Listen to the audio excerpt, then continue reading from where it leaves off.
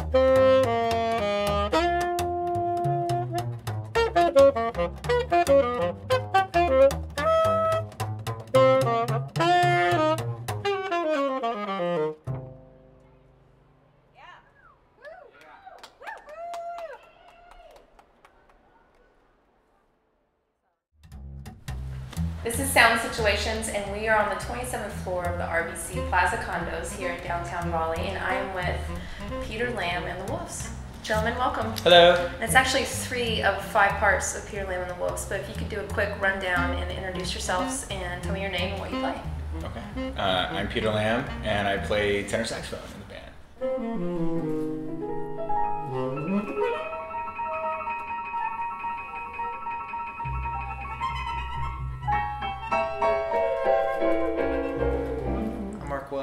And I play piano and I sing. And I'm George Knott. I play the double bass and the bass saxophone.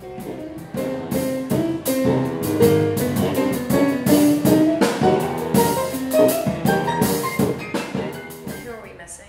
We're missing Al Strong, who's our trumpet player.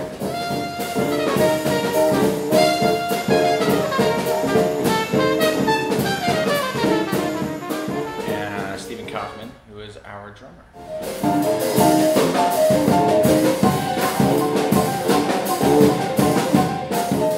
What kind of music do we play? We play all types of strange, infectious stuff that hopefully will get you moving, that will also make you think about things. I'd say we're more of a jazz band, but we're not a jazz band.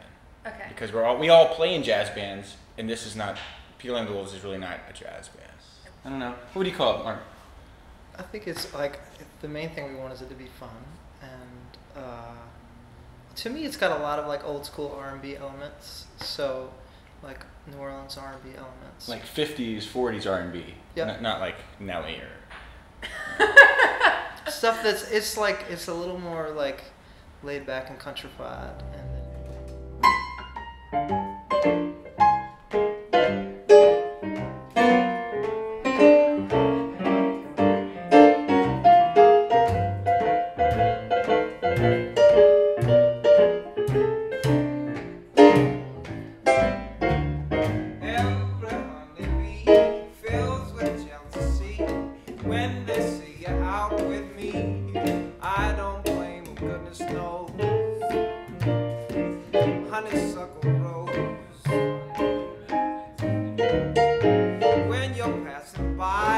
flowers droop inside, and I know the reason why. You're the sweetest goodness knows.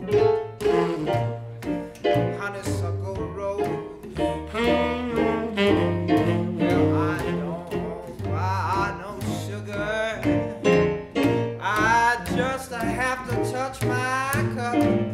You're my sugar. So sweet when you stir it up. Oh, I'm taking sips of your honey lips. Well, the honey fairly drips. You're the sweetest goodness knows. Honeysuckle rose.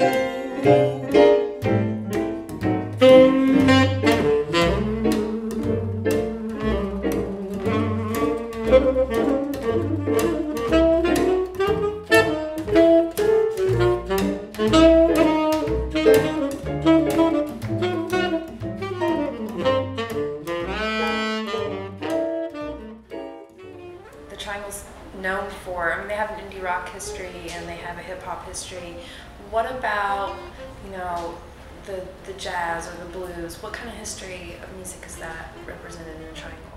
Well, first off, the Triangle had one of the, in the 70s, it had a really famous jazz club called the Friday Nightgown. And like Duke Ellington, Stan Getz, Count Basie, you know, George Shearing, you name it. If they were alive and they were a famous jazz musician, they played there.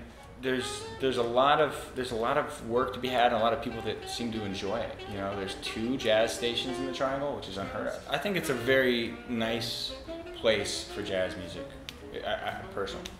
You know, I mean, clubs come and go, gigs come and go, but there's a lot of work and there's a lot of enthusiasm towards it and by the people that are playing it.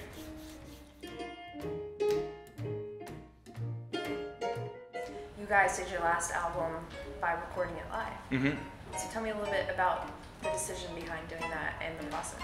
I mean, we all kind of came to that decision. We wanted to have it live because we wanted there to be wrong notes, and we wanted it to be out of tuneness, and we wanted it to feel like an organic organism as opposed to like something that, you know, has been trimmed down and photoshopped, you know, and looped and layered. Right, and pitch corrected, and you know, we didn't want any of that. We wanted something that you put it on and you're like, this sounds like it really exists. It's real.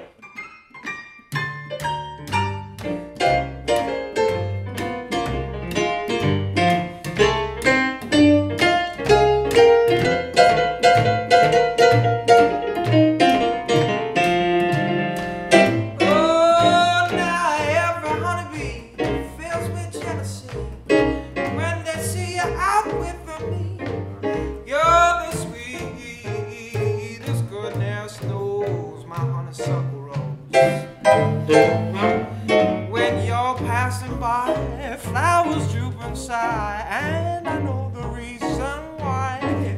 Your confection, baby, goodness knows my honeysuckle rose. I don't buy no sugar. Oh, I just have to touch my cup. You're my sugar, baby, so sweet when you stir it up. Oh, when I'm taking sips of your honey lips. Oh, the honey fairly drips. You're the sweetest goodness knows. You're the sweetest goodness knows. You're the sweetest goodness knows, honey, so. Honey, so.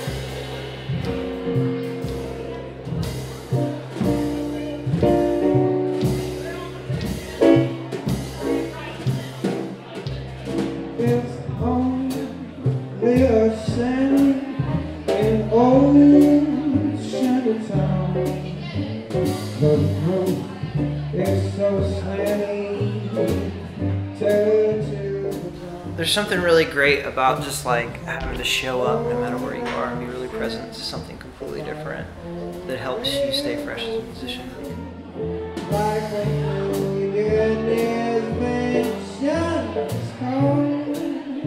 Like you said, doing many things keeps you fresh, right? Plus having a normal life, like ride bikes, cook food. I mean, there are other things. I mean, all these things are important. I mean, yeah. You know, like if you have a week where you're work. I mean, there are weeks when I will work 7 nights a week, and at the end of the week, I am not fresh. You know, I'm like a stale piece of fish. You know, and I have nothing to say because I'm burnt out. You know, and I like having nights off. Yeah. And I like doing things besides music because that influences my music in some way.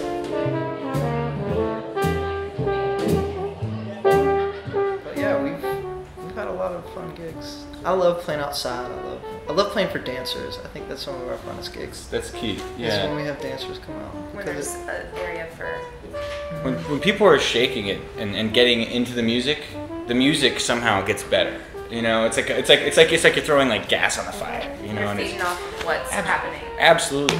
I mean, it's just. I mean, old, young, men, women. It doesn't matter. I mean, if people are really getting into it, then we get into it. You know.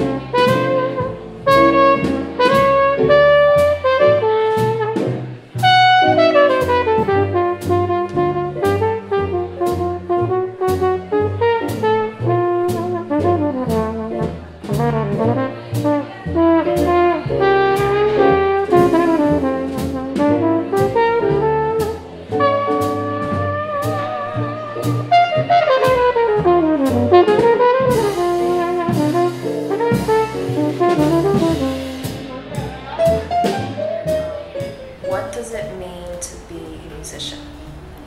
And you can take that in any context that you want, because it's, you know, it's Yeah. open to each person's interpretation. Yeah. Is it maybe just who you are? Yeah. What? A musician. It's very sticky. I'm sorry. It's That's fun. okay. I don't even want to know what I think about it. Okay. That's part of it, you know, creating something. like when you're thinking about your music, you know, you can become really contrived very easily thinking about like pleasing other people, and that's not what I'm talking about. I think when you're authentically yourself and you're telling the truth through what you're doing, you're really enjoying what you're doing in a real way that's not affected. I think you're really of service to people, because it's like you're putting really pure energy out in the world, and I think that's really important, and music can be a very powerful way to do that. So that's what it means to me.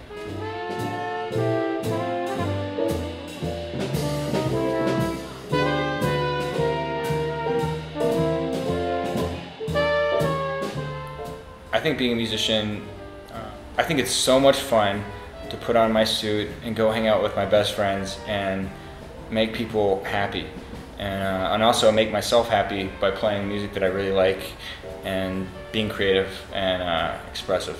So that's what it is for me. Great.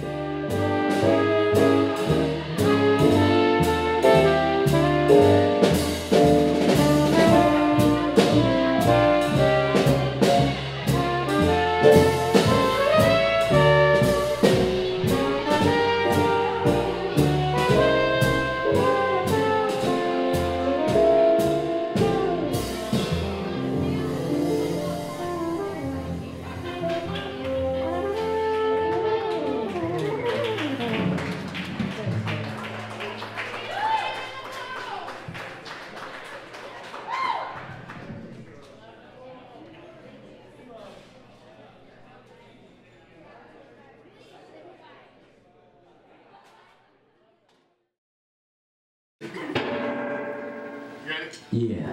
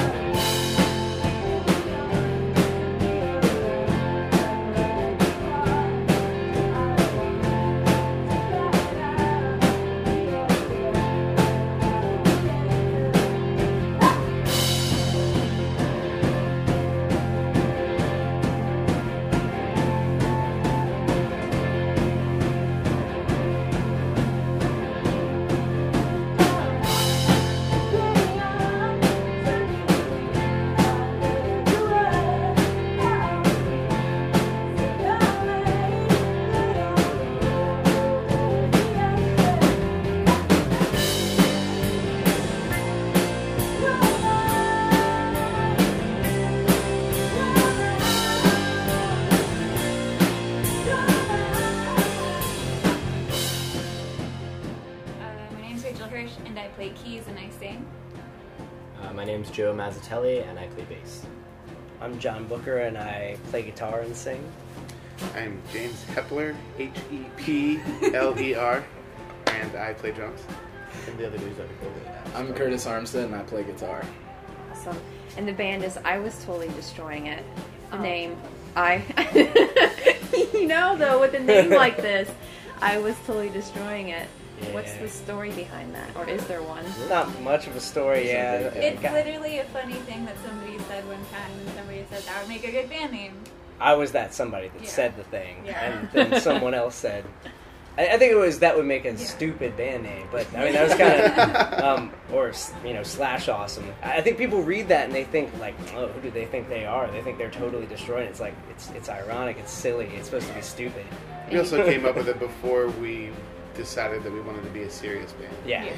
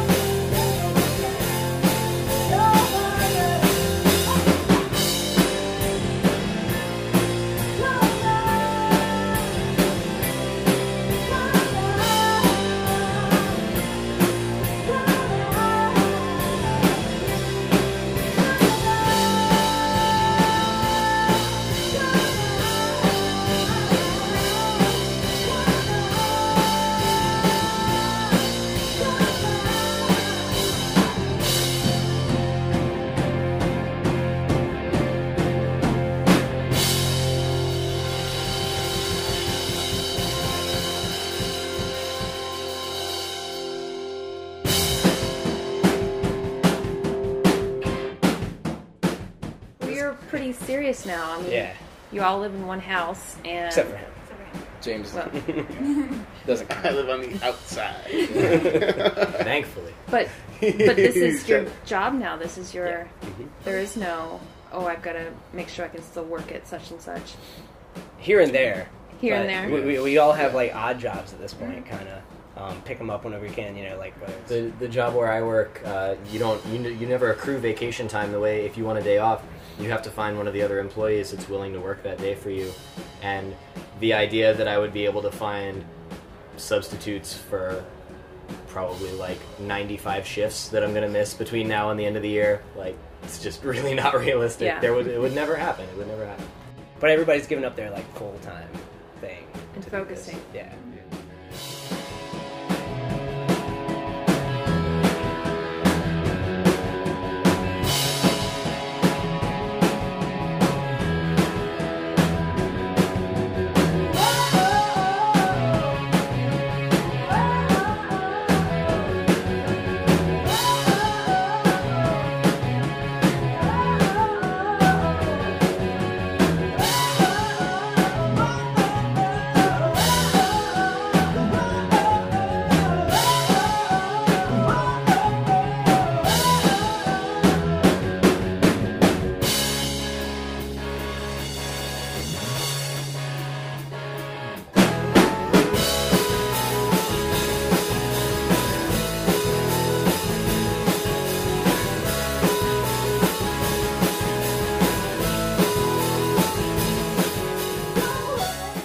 So does the music change now for you guys at all?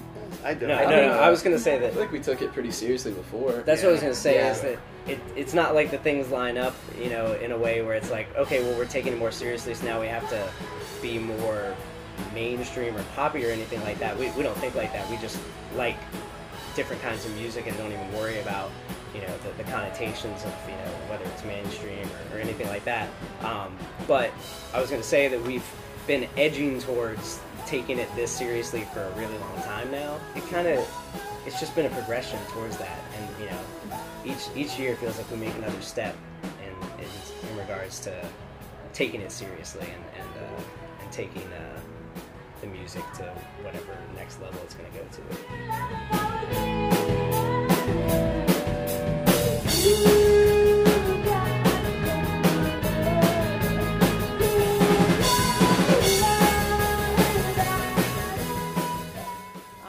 you guys do to keep your minds clear and focus on the music? I don't think we do that. I mean, if you have any suggestions, we try to see the end game, and you know, it's really stressful because we do our own booking, and I mean, we do have a few people that, you know, help us out here and there, and they're great, but like for the most part, we're a very self-sufficient band, so we're busy with all of the aspects of being a band, like all of the time. James could tell you the most about this because he's like about to explode. Well, that is the thing that we argue about the most right now too, is that we practice so much, and you know, we're just so our music is so defined to a point now where we all know the songs so well that that's the main thing that we have to concentrate on now, is just focusing on the music when it's time to focus on the music, and, you know, not letting all the different business stuff that we have to take care of, what we hate, get in the way of that. Yeah. But you do it for the music. Yeah, I mean, This is it's what you it's guys all well worth it. absolutely But like love. all Yeah. those things just stay in your head all the time. When you're in the van, it's like it's tour. We're on the clock the whole time.